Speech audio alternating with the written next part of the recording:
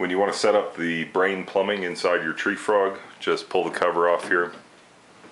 We're going to go ahead and start with the 3/4 inch piece. Now this one's your massive overflow drain. Goes right here. This one also serves as the conduit to take your electrical cords out of here if you're running a fogger.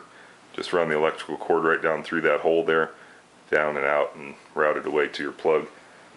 Now you're going to have two different setups here if you have the intermediate kit. This one is the circulation side, which would be on the 250 gallon per hour pump. And basically just pick a side wherever you prefer to put it. I'm going to go ahead and put mine on this side. And you'll notice at the bottom there's a valve, so you can adjust the flow on your circulation and your aeration pump. The next piece we're going to put in here is the flood nozzle.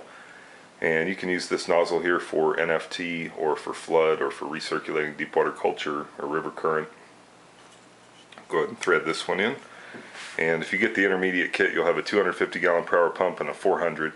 We recommend you put the 400 gallon per hour on this assembly here.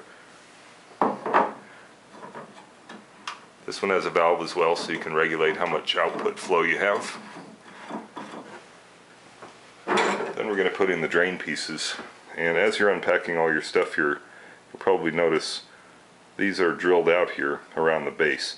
So once those go down into that bulkhead fitting, when the water floods down there, it will drain completely, so the tray gets completely dry. Go ahead and thread these into the drains on either side here.